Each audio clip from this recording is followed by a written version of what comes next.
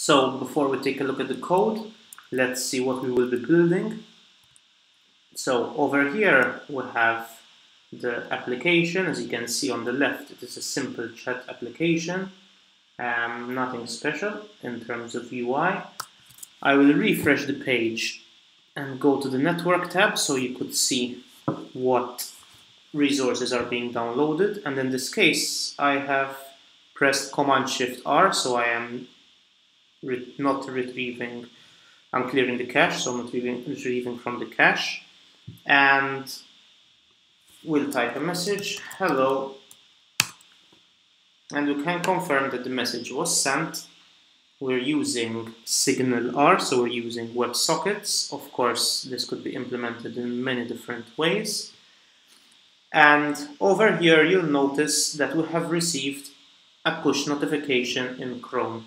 If this was the first time on the page, it would show us a message to see if we would like to allow push notifications. In my example, I have already allowed them.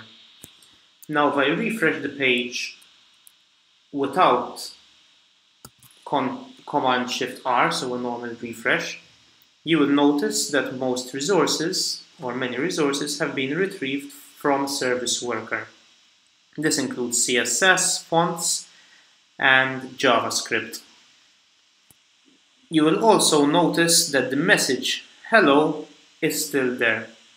And since this chat does not have a database backing it and there's no login, you will see your own messages which you have sent in your browser as they are stored in the indexed DB, which is a form of storage on the browser and serves as a JSON store, as you can see over here. The name represents who sent the message, and the message is obviously the message itself. So we can send another message over here. Hi, it's Kevin. And our message is sent, our push notification is sent, and everything looks in order.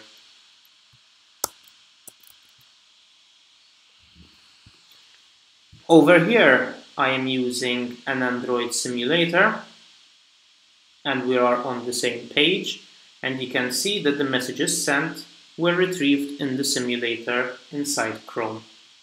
So just to confirm that everything is working fine, hello will send a reply. And we can see that the reply was sent to our Chrome window.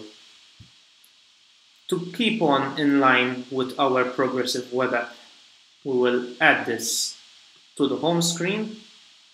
As you can see, it's a menu available in Chrome. We'll call it Progressive Web Chat. We can go to our home screen, and we can see it has appeared over here. I will clear any push notifications. We can open it from here. A fancy splash screen. Okay, maybe not so fancy, but it should be a fancy splash screen. And over here you can see that we are coloring the top status bar. This is to give it an app-like feel, and is set in the manifest.json. And once again, it is loading the messages which we have already sent or received. And again, it's using the index.db.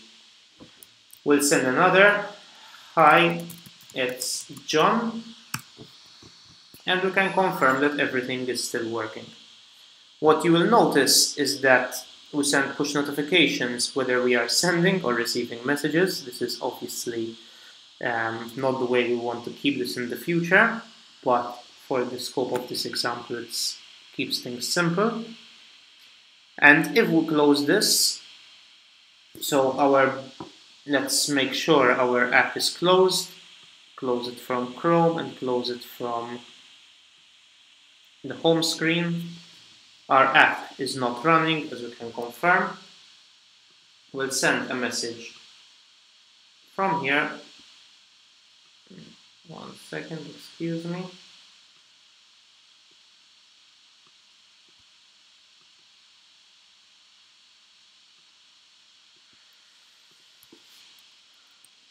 another test message. We'll send it from here, and over here we expect to receive our push notification. So as you can see, we have received the push notification over here. In the ideal world, you'll be able to click on it and it will take you to the app. However, I have not implemented this yet, but it is possible to do. We have our app, we'll click on it, and in the final scenario, we expect to see another test message.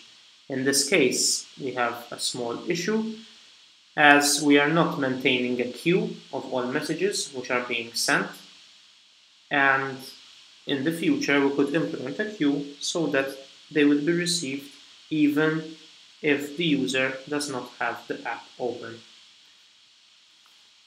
However, we can confirm that the push notification for the scope of this example is working. The final thing I wish to show is that if we disable the Wi-Fi,